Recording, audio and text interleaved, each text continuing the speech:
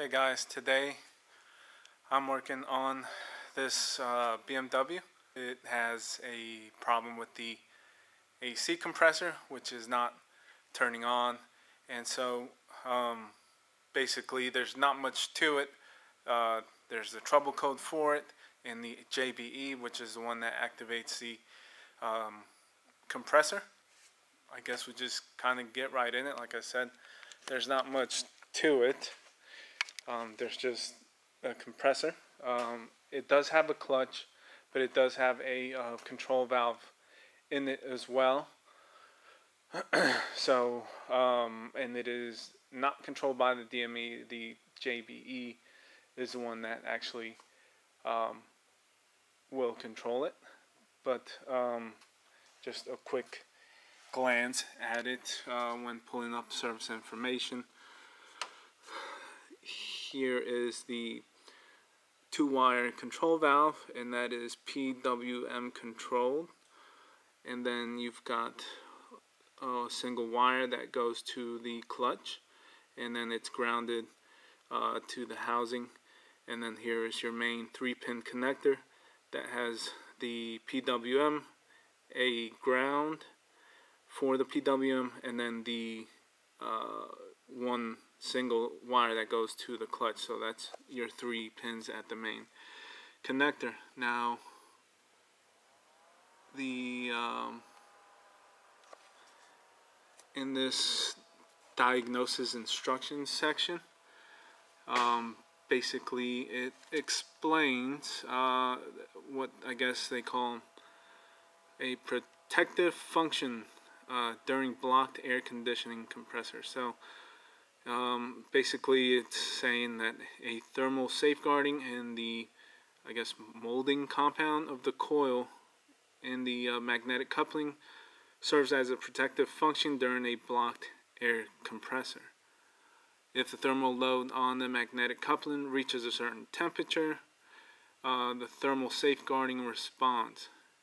As a result, the voltage supply for the clutch basically is interrupted. Then the clutch is open when de-energized. By doing this, transmission of the torque from the belt pulley to the driver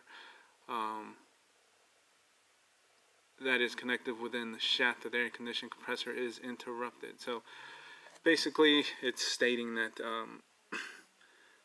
and then it says if thermal safeguarding responds, meaning if it's in this mode, the air conditioning compressor must be replaced.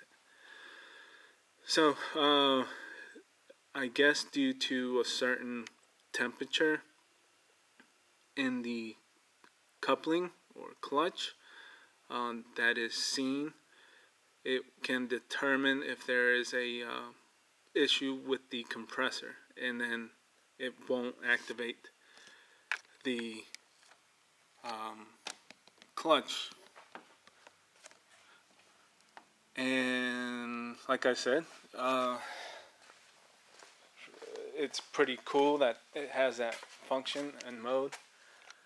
And then when you go in here and scan the JBE, compressor clutch short circuit to ground, I'm assuming that is the whole same safeguarding mode that it is talking about. So what I'll do, I'll quickly show you. And yes, there's Freon in there and all the basics and stuff. When I went to run the AC, I could tell that obviously it wasn't running. So I've got the key on just to show you. I'm gonna back out of here. Gonna clear the code. And then obviously there's nothing there because I'm assuming it has to attempt to run the compressor in order for it to see that whole I guess thermal load situation. So key on again. We're still in the JBE. Let me just reread this. Obviously haven't attempted to run it. We'll start the engine, and then there's the AC, would have attempted to run it, back out, reread, and right away it's able to tell and or see that there's an issue with the compressor. So based on the factory literature, service information, whatever you want to call it, the trouble code that is stored and logged, it is, I guess, pretty safe to say that the compressor would need to be replaced, and that is this guy here. That there is the 3-pin connector. Now the middle one is the ground for the PWM. I believe the one on the left is pin 1, which is the PWM control, and the far right is the one that goes to the clutch. So basically I just want to, I'm going to tap into the PWM, and I'm going to do an amp clamp on the signal line, because I'm not sure if it's gathering the whole supposed thermal overload based on amperage, but here when they do give you some values. So let's see here, pin assignment. Okay, so just like I said, so that main 3-pin connector, here's your ground, your PWM, and what they call the signal line to the magnetic coupling. And as far as that signal line, values for magnetic coupling, you've got a supply voltage, voltage range, I guess max torque, power consumption in I guess that's in watts, power consumption in amps. That being that we've got this here, obviously we know we are going to have 12 volts and we're going to be within that range. I have no idea about that. This being in amps is something that we can attempt to monitor, and seeing if it's way out of that range when you initially attempt to run the compressor. If it is, and this is just like I said, out of curiosity, wanting to visually see it go higher than that, and just knowing that that is how this whole information is gathered, and put the HVAC into that safeguard mode. And then, you know, values for the control valve that we have there. But on that, I am curious to see if we'll just see an initial attempt of control, or what. So not too sure, but like I said, just a cool little attempt of experiment to try to see what kind of values we get with this supposed bad compressor, and then compare it with a new one and see if what we gather corresponds with service information. Okay, so I've got the scope running. I'm on just a 5 amp scale and then 20 volt.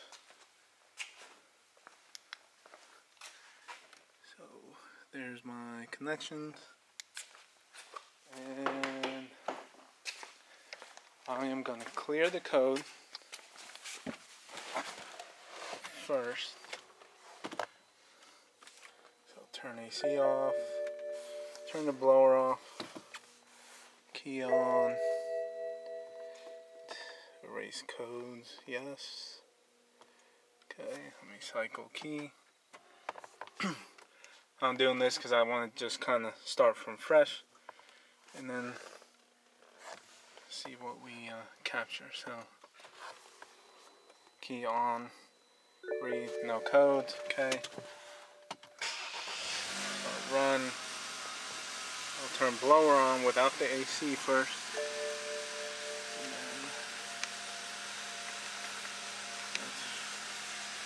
And then now we will, so there's that.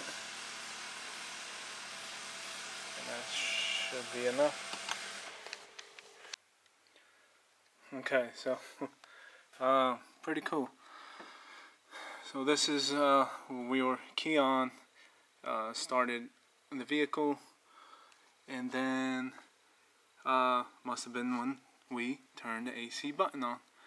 And I kind of did it on purpose. I set the 5 scale because let's see, what was that? No more than what, 3? So 2.8 to 3.2. Alright, so like I said, I set it at 5 amps on purpose. And the red is the amps. Actually, obviously it pegged it. I was kind of looking at I need to zero it. But that right there, about half amp. I doubt it's going to be what's pegging it, but I am going to rerun it with a higher scale. But obviously you can see the PWM turn on and activate, and the amperage just pegging out, and it only for a short amount of time.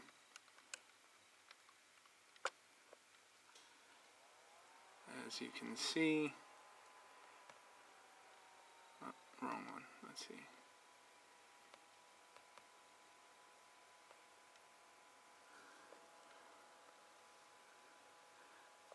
So it looks like it's a pulse in the clutch line also, as you can see. But let's rerun this. I'm gonna zero the amp clamp, clear the code again, and change the scale. So let me start by,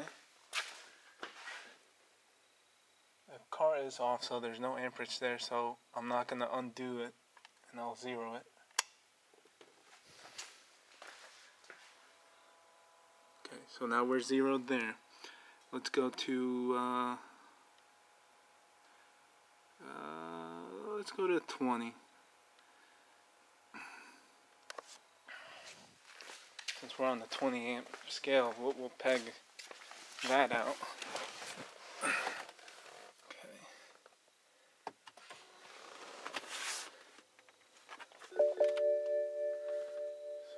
Let's see. Erase codes, yes.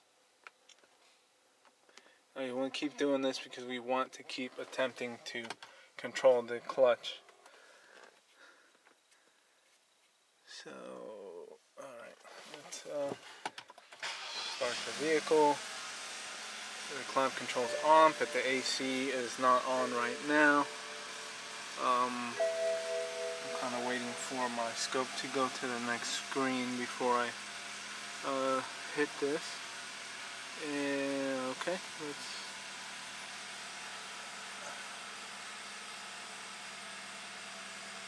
I'm gonna let it go for a while, and then I'll shut this off and shut the car off.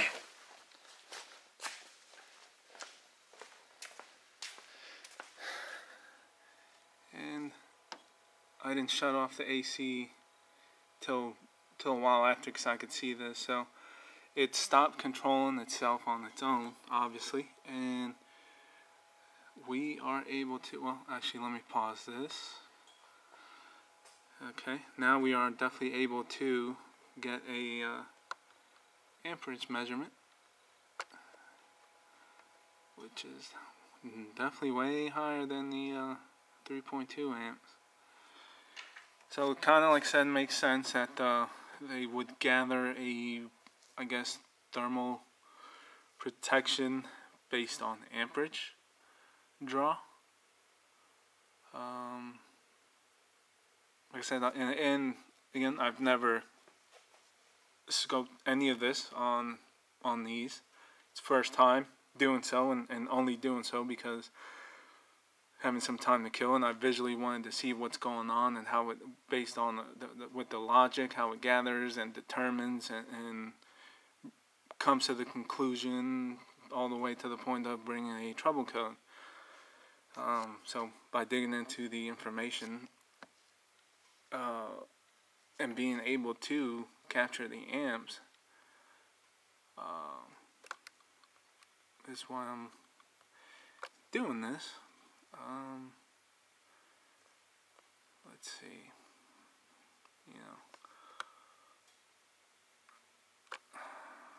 let's move this out the way.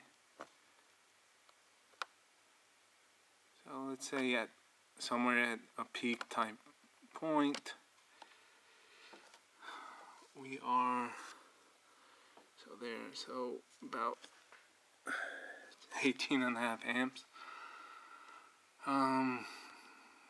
Okay, that's pretty significant, definitely, for sure. So, and then let's take an average range, bringing it down to that point, just over 17.5 amps. So, there you go.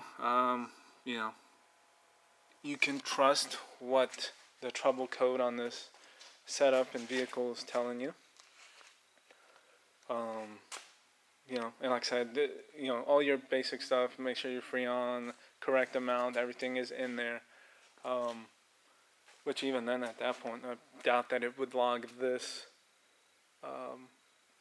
trouble code, because it wouldn't be shorted and it would not be drawing that much amperage. So I guess out in the field, if you get this trouble code, and like I said, that even before going in this deep, it's pretty much sure shot that you can probably guess at it being a compressor. So if you run into this, kind of be in a little bit of confidence that there's not much to it other than the logic telling you what it's seeing, and that it's pretty much just going to need a compressor. So I do have one coming. I'll definitely get a shot of what a normal one looks like and compare it to the outcome of this and see what the difference is. So again, just doing this out of curiosity, but it's pretty cool to be able to tie in that logic and everything that is written and explained, that it's out there for a reason. With a paragraph like this that explains why things happen, or with even giving you values to check and inspect. So try to always dig into service information. It can help you down the road. If it wasn't something as easy and straightforward as this, if you find information on a different area of the vehicle that there's values and stuff that you can check, why not dig for that, and why not check it? Just helps you be more confident and a little bit better of a technician, and it'll make your life a lot less stressful if you are able to verify things, especially that are written to you by the manufacturer. So again, that's it. We'll get a new one coming and compare the signals of that one, and that's it for this one. Okay, so wanted to show you guys that got the original compressor out, and then so this is the original one, this is the replacement one, and yes, it is a used one. This is my vehicle, and I chose to go with this because I've been putting a lot of money into it. Nonetheless, decided to, before installing it and scoping the amperage and all of that, to do it just a simple ohm reading on the clutch circuit, just out of curiosity. So this is the original, and as you can see, I'm in there. The pin for the clutch, and then over to the ground, 0.3. Now to the replacement unit.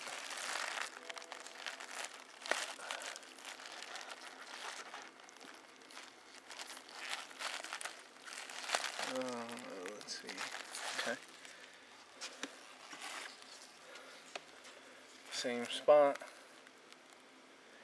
And 3.8. So this one actually has some resistance in it, as opposed to basically 0 ohms, which would indicate that clear short, which indicates the correct trouble code that was logged, and then the high amperage that is drawn in. So with that, fairly confident that this should work, as long as everything else is okay with it. But electrically, we do have and see a difference between the two. We'll go ahead and install this and do a capture the same way we did previously. Okay, the new compressor is installed. Got our connections set up the same way. We will start recording there. I've not started the vehicle or anything. I've just identified it, brought it back up on the screen, and I will go ahead and clear the codes. Just like before, we'll run through the same scenario. It's still recording. Okay. Start the vehicle. And let's see. Okay, there's climate, and I'm waiting for the next page. Okay, so here goes nothing.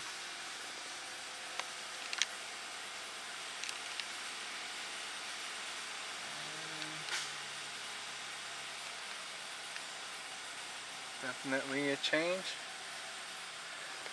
and it is blowing cold.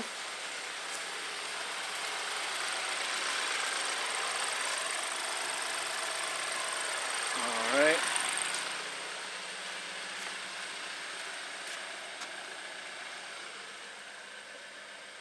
Let me turn it off. There. And there we go. Let me turn the car off.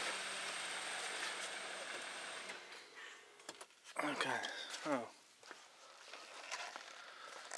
Well, you can clearly see that this is totally different looking.